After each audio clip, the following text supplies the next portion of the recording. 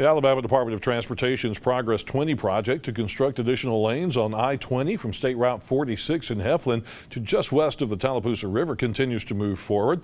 The weigh station in that area will continue to be closed tomorrow in order for the contractor to complete paving operations on the station ramps and shoulders. The traffic will be reduced to one lane while performing the work.